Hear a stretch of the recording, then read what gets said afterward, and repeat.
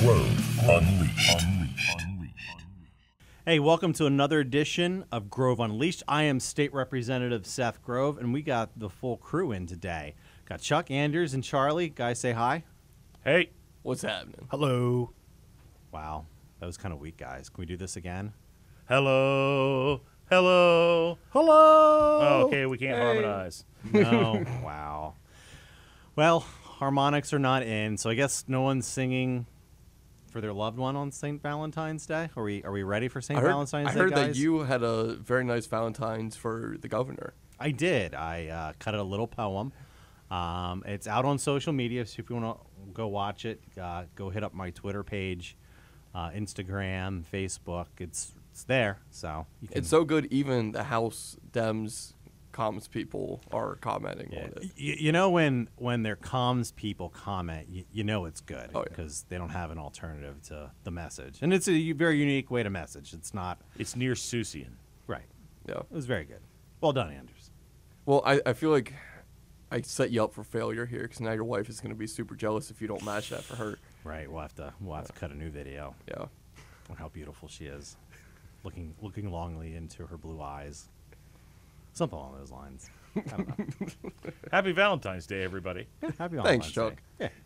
Don't forget flowers. But by the time you hear this, Valentine's Day is over. So I hope you got the flowers and did everything. Yeah, this is breaking news to you. You're in a little bit of trouble. Just Right. go point that out. Big time. But you know who else is in trouble? Josh Shapiro. Josh Shapiro. Josh Shapiro's in trouble. You may think, how is Josh in trouble? Well, he kind of proposed a budget that doesn't balance and kind of lies to you about the out-year costs. Did he write a check that something can't cash? Yeah, he kind of did. It's not going well. So walk us through what happened last week. So the governor did his budget proposal, and it wasn't in the traditional manner. No, so the House is closed because of a water leak that happened a year ago. You heard that right. The House floor is closed. That's normally where we do a budget hearing, or budget address, joint session. So they ended up having it in the main rotunda. It could have gone to the Senate, could have gone to the Forum building.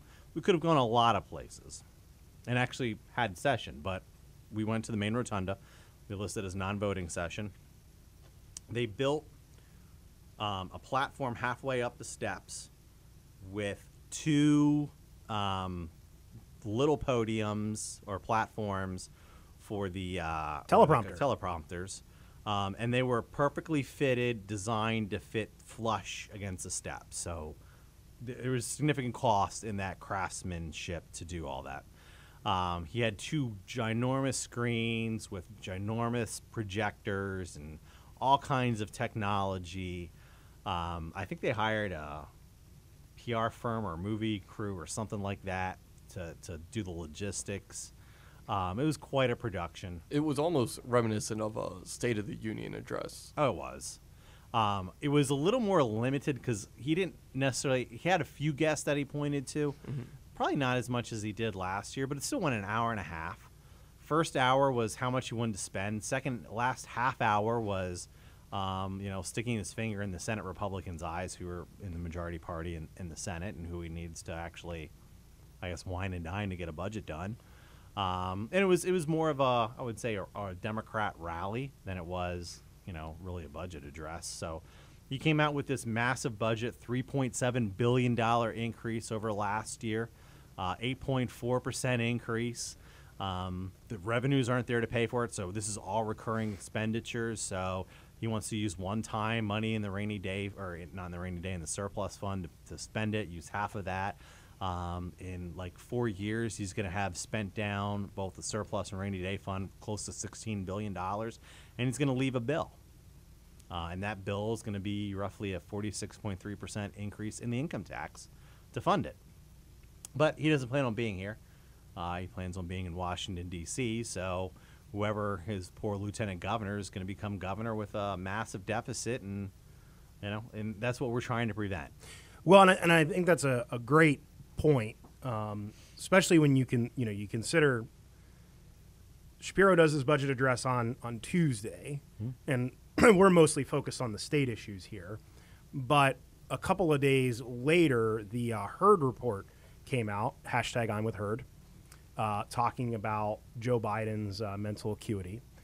And shortly after that, the Wall Street Journal penned an editorial basically calling this a tipping point on Biden's decline.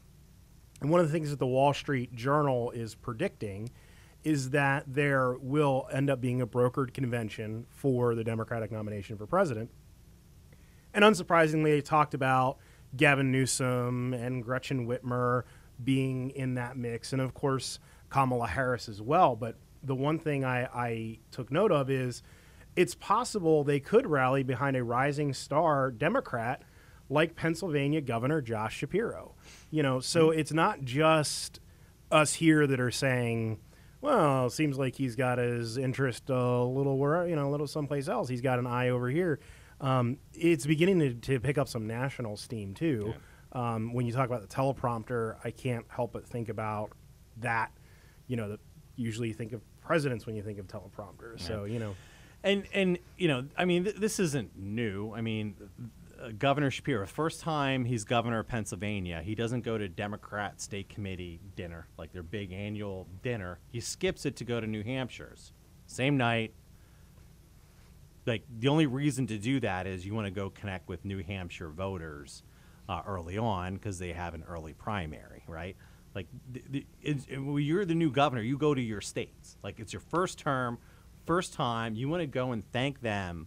You want to build that national notoriety. And I think that's a lot of his budget address. He wanted to hit national tones to get national news media. This is just a stepping stone. And one of my big problems in politics, a lot of time people don't do the job they have. They're always after the next job, right? Which means you're not doing the job you have to the best of your ability. I don't know. Like, I like to work. I always believe if you do the job you have, you're going to get promoted. Anywhere you work. If you put the hard work in and do the job you have, you will get promoted. It is inevitable. Politics, I don't know why people get a job and then it's always the next job. Like, it's annoyance of mine. And I think that's what we're seeing here with the governor. Like, he was a state rep, went to the county, became attorney general. Governor. Like, everything's just like the stepping stone. Had to stop in PCCD to help build his creds on law enforcement because he wasn't, he's an attorney, but he wasn't a prosecutor or anything like that. So, he's done things to get him where he wants to go. Right. All that expense we wouldn't need because we would just be it would just be a session week. We'd be in the chambers. He'd come over, give his announcement, and then be gone instead of having huge lanyards and hundreds of troopers, 140, 150 troopers, plus a sniper. Really? A plus fence, a sniper. A fence in front of the Capitol. Right. We can build a fence, and we can have we can bolster security at the Capitol, but we can't build a wall, can we? Yeah, South America, he refuses to send National Guard down to protect our southern border down in Texas, Arizona, New Mexico. And a lot of governors are doing that because there's a direct impact on securing the border and drug overdose deaths, human trafficking, the whole 9 yards. You got to show some leadership. Like, protecting your own butt, giving your State of the Union address at the Capitol. You can provide all the security, all the protections, but protecting the citizens of this state and this country.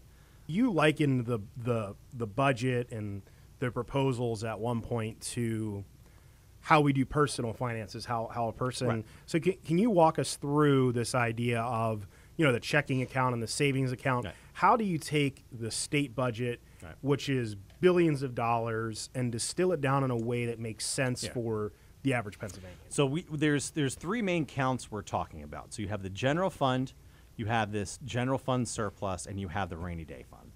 Think of it when you look at your bank statement. You have a checking account, right? Your main account for checking. So you're paying all your bills out of that account. You have an overdraft account. The overdraft account is set up to put money aside just in case there's something that pops up unexpected. Maybe your kids decide to buy a bunch of new games and in-game apps and iTunes and rent a movie here or something. Just stuff pops up. Unexpected. Hey, the kid gets invited to a birthday party. The whole 9 yards. Something unexpected. So you don't go to zero balance and you don't get hit with service fees. And then you have your savings account, right? Your savings account gets built up for emergency situations, just so you have it. Or you may do segregate it out. Like I want to put money aside to do a down payment on a new car. I want to put a new deck on the house. I want to do something. So you may have like some separate accounts, but generally you're saving up for something and protect yourself from a rainy day or an economic downturn. Maybe you get laid off. Maybe unfortunately lose your job. You want to have money set aside to continue funding your finances until you get a job and get it back up. I know a lot of people who do call it themselves their rainy day fund, including myself and my fiance. We have a rainy day fund. Right. It's not. These things are basic, household budgeting things that you would think that somebody as successful as a governor would understand, but it doesn't seem like that is the case. So what he wants to do is say, okay, we have a checking account, that's the general fund, and then we have just a savings account. So he takes the rainy day fund and he takes the budget surplus and lumps into one and say we have $14 billion, and if you pass my budget as is, we still have $11 billion and everything's fine. But that's not the case because they're in statute, by law, it's two separate things. The rainy day fund, by statute, says you cannot use the money in here except for economic downturns, right? That's it. The budget surplus sits there, and it really acts as an overdraft account because we're spending money. So money comes into the Commonwealth and leaves the Commonwealth on a day-to-day basis. And there are times where we don't have enough money to cover bills, and Treasury needs to go out and borrow money from special funds, which adds cost for liquidity for cash flow within that checking account. That buffer with that surplus acts as that overdraft account, so that doesn't occur on an annual basis, which means you lower the cost for the citizens of Pennsylvania. Plus, credit rating agencies see that and say, you know what, we're going to lower your credit rating so you get cheaper bonds and save dollars that way. By him lumping it together, it acts as if it's just the governor's slush fund to use whenever. Like magically, money just automatically comes back. When that money is gone, it's gone. So what he wants to do is take the overdraft account and the savings account, put it all in the checking account, and pay your monthly mortgage with it. So he wants to pay our monthly mortgage as taxpayers with the savings account. And everybody knows what's happened. Plus, he wants to add more costs on top of it. So now he's buying, not only does he want the top-rated Comcast plan, plus the highest internet, but he wants all the premium streaming channels, all the pay channels. Buy Mercedes, get that car payment on there. I'm going to go buy a new car. I'm going to go buy a Mercedes. I'm going to finance it. And he's using one-time funds to pay all that. And let's say you have enough where you can pay for 5 years, right? I'm going to pay all these bills with all my savings account for the next 5 years. In 5 years, all that money is ran out, and you're handed all these huge expenses. How are you going to pay for it? That's what he's setting up financially for this Commonwealth. Now, he assumes in 5 years he's going to be president of the United States, so he's not worried about it. So that same assumption is in 5 years, I will have won the lottery by then. So I can pay all this stuff off, and I'll have income there where I can just pay for this for the rest of my life. That's what he is assuming. Well, the interesting thing, too, is that we don't have to assume how Governor Shapiro would respond to you, because we actually already have the audio of that. Let's take a listen. We have the headlines this morning. More money for schools and SEPTA, no tax increases, funding coming from legalizing recreational marijuana and tapping into Pennsylvania's $14 billion surplus. I want to talk about that excess cash first. Let's hear from Seth Grove, the top Republican on the State House Budget Committee. Suppose you're fortunate to have earned enough money to pack away for an emergency. Would you spend it on everyday expenses or save it for when you find yourself in a financial tight spot? The Independent Fiscal Office projecting a $13 billion operating deficit over the next 5 years. That's before new spending, including on full and fair school funding. Representative Grove says your plan is irresponsible. Given those projections, spending will exceed revenue in the next fiscal year. Is he wrong? Totally. And let me break this down for you. Look, I get that there are some politicians who are in the Capitol who are just opposed to everything that I put forth. They sort of feel like it's their job to be partisan. I get that. Let's walk through the math here. There is a $14 billion surplus. That means that over time, politicians in Harrisburg have taken $14 billion more from the good people of Pennsylvania than they need. And then they brag about how they've kept it in some bank account in Harrisburg instead of investing it back in the good people of Pennsylvania, as I want to do. My budget is balanced. It doesn't raise taxes. In fact, it cuts them. It makes significant investments in important things like education, economic development, public transit, just to name a few. So it's really interesting to hear that response from the governor, because the data they cited, while I had the comments on, you wouldn't do this at home like we just discussed. The IFO, the Independent Fiscal Office, is a nonpartisan entity. They review the finances of the Commonwealth. They came back with a $13 billion deficit. That wasn't just Seth Grove. That is an independent review of our finances without his massive spending, without massive increases that he's projecting, just the status quo. If we do nothing else, we will have a $13 billion deficit in 5 years. So when you add his $3.7 billion on top, year one, plus the massive amounts he wants to do in the future, that only balloons and becomes quicker. Assuming that we don't add any spending in the out years. Correct. Which he does in order to make it seem that way. So I think the first thing that really strikes me about that is the reporter asked the governor, is the budget balanced? Is Seth Grove wrong? And he goes, totally. You're totally wrong. Does that mean that he didn't read his own budget materials?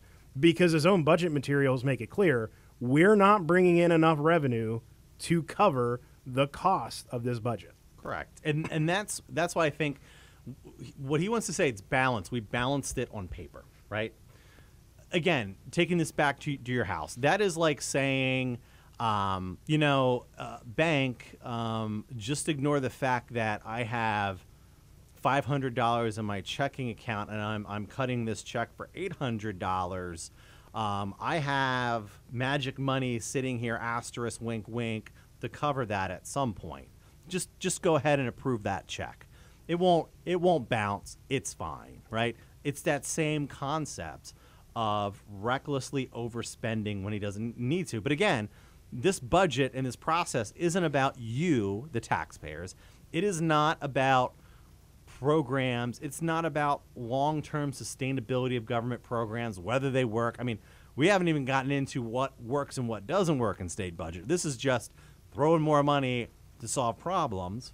Or is it just throwing more money at a wish list? Right. That's basically what it is. It just doesn't work financially. They know it because just because we're sitting on billions of dollars one time doesn't mean it's balanced in the sense of how much money we have to spend in recurring revenue and how much he wants to send out in recurring expensive. Because what he wants is not one time. $1 billion in basic education funding is not a one time. He wants $1 billion every single year.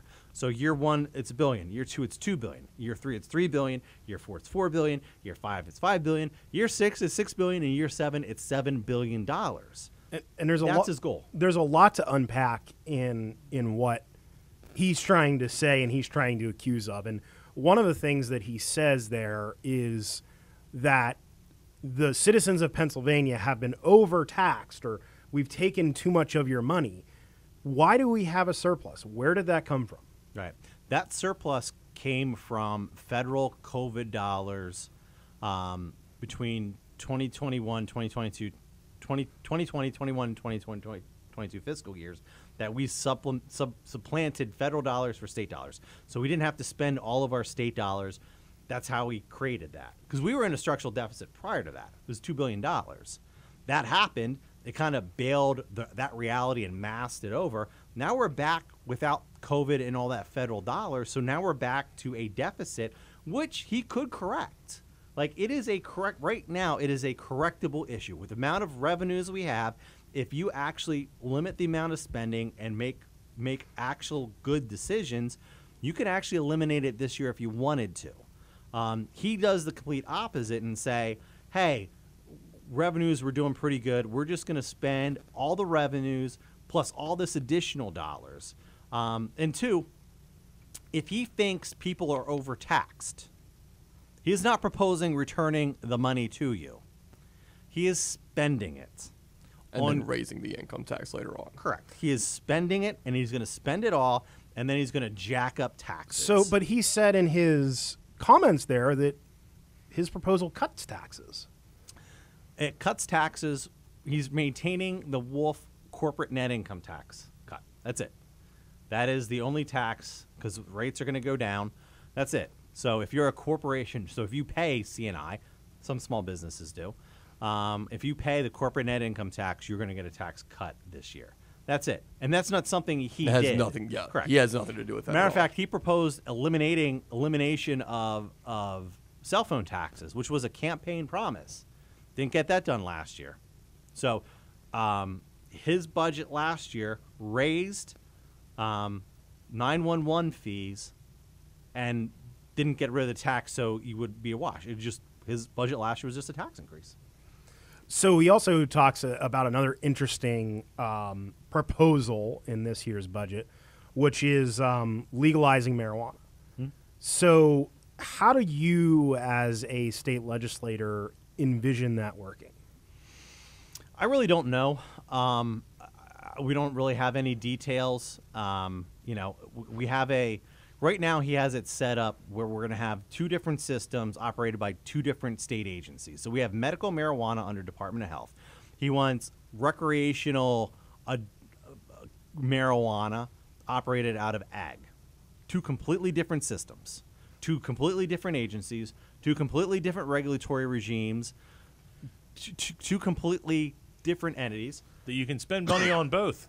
Right. We have one that's already doing this that we could just have them regulate the other one, and instead let's have two completely independent systems. What kind of revenue are we even looking at if we do legalize recreational use marijuana? The max in his budget documents in out years is $250 million. So he plans on balancing a $6 billion deficit with $250 million from recreational marijuana. Right. Even this year's budget alone, $3.7 billion increase.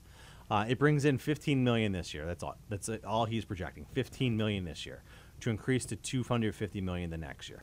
He wants to do skill games. His entire revenue construct is actually a negative $81 million. Negative $81 million because he wants to do transfers out of the general fund to other areas in the budget. So he is at negative revenue of $81 million, positive $3.7 billion in spending. One thing that this is what we're talking about as failed government financing. There's no difference between what he's doing now and what the federal government has been doing forever. The difference is we can't call the Fed and say print more money or move the decimal over to get us more money. Like when we're out, we're out. Yeah. One thing that really struck me with his comments there too is that he obviously does not listen to the #1 House Republican podcast, Grove Unleashed, because if you remember during his previous budget address, we gave him props for it being a moderate budget proposal. Right. And now he's over here calling you some kind of partisan politician who's just disagreeing with it to disagree with it. I think it's very clear that Republicans and independents alike are disagreeing with this budget proposal because it is completely irresponsible and unaffordable. Yeah, and the other thing he's been saying is come to me with ideas on what you want to do. How do you want to fix the budget? How do you want to balance the budget? What do you want to do? And you recently wrote a column in Broad and Liberty where you actually talked about, well, I have an idea, and it's not even really mine. It's yours. Yeah, and we brought this up last year during the budget, during one of my media briefings that I do a couple times a year with the media on financial stuff, and it's really easy when Governor Shapiro was a commissioner from Montgomery County. Him and his budget secretary, his current budget secretary, Yuri Munson, was the budget guy for Montgomery County. They had a structural deficit, by his own words, was a percentage higher than Governor Wolf's at the time. Now, Governor Wolf proposed massive tax increases and massive spending, the whole 9 yards to fix it. They did it without raising taxes and balance the budget using, you ready? Drum roll, zero-based budgeting. Basically, it said everybody goes to zero. Every single line item goes to zero. Give us every department head, give us a paragraph on your core function and mission. And then we're going to take all these lines and see if it fits. If it doesn't fit, you're out, right? If it fits, we're going to have a discussion about effectiveness of that program and how much funding you should get based on your performance and stuff like that. And it worked. You know where else it worked? The state of Washington. During the Great Depression, a Democrat governor did zero in performance-based budgeting and was able to balance their budget without a tax increase and really added more dollars to education and all those kind of core areas people tend to talk about and stuff like that. They did it without tax increases using the same model. It's something that works. Democrats and Republicans alike have used it. He has used it, and he has done nothing to implement it. It's interesting, too, because I'm going to quote, again, the governor when he was commissioner, and, one staffer apparently came to him and said, this isn't how we do it. And Shapiro ended the meeting, and he said, quote, people either became converts or no longer worked here. That's how serious he took zero-based budgeting. You either went with the program or you left. And instead, what we're seeing here is a continuation of, I'm just going to throw money. I'm going to throw money around. I'm going to increase this line item, throw money here, throw money there, throw money here. And it's just a complete 180 from the management style that he did when he was a Montgomery County commissioner. And to be clear, zero-based budgeting is something Republicans have pushed for some time. Yeah, it's not new. Let's walk backwards a little bit. If Josh Shapiro's end goal is to get to Washington, D.C. in the White House as President of the United States, let's look at all their financial problems they're having, right? If I'm going to that spot, I want a history of saying I have closed deficits with Republicans, with Democrats. I've brought them together. I've transformed the budget process. I've transformed our fiscal policies to make sure we're doing investment. I put X money into education and protected our most vulnerable in Department of Human Services and did this and did that. And I did it with closing a structural deficit and making sure we're sound finances. The bond ratings have continually decreased. We are a better, healthier financial state. We've gained population. We've done all this stuff. What's the Republican comeback to that, right? None. You've done it. Like, if you can do it at Pennsylvania, it's something you can carry and foray into a presidential run, because that's basically what people are talking about. My God, Congress is looking at a fiscal commission to decide how to fix their woes. Like, you can build the model and say, here's my fiscal commission. It was the Republican Senate and the House Democrats, progressives and the conservatives. I got them both together, and we marched forward on balancing the budget without deficits. Like, that's your strong talking point to be president of the United States. What he's doing is the typical politician on the progressive side. And let's, again, this is Josh Shapiro's own words in 2016. I believe zero-based budgeting is the most important thing governments can do.